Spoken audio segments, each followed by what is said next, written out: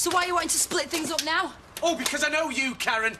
If I don't, you'll have anything that's worth out in the window to Mickey's moneymaker by the end of the week. No, you took the only thing that was worth out, love. That was our marriage. Should I start in the kitchen? Oh, you know where that is, do you? What are you trying to say? If it had played little wifey, cooked all your meals, you would have brought some slapper home. Craig David, mine. Take that. Gareth Gates.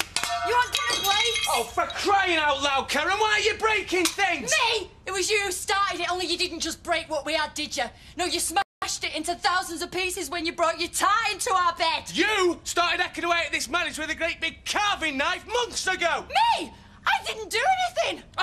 Karen, however many times we have this argument, it doesn't change the fact that you couldn't stop drooling over Joe Carter. You even changed the way you dress for work. I got promoted. Exactly.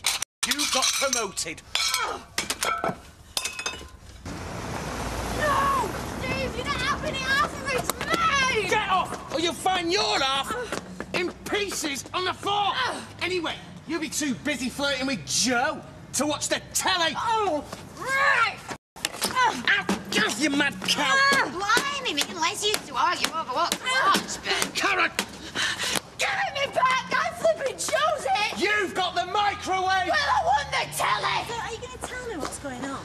Why do you mind your own business, Webster? Not you. Well, it might be now, so... Karen, love, are you all right? No, where's Mick? I want this flipping bird arrested! Nicking on me stuff! Eileen Grimshaw's not watching my flipping telly! So much for it being a quiet little neighbourhood.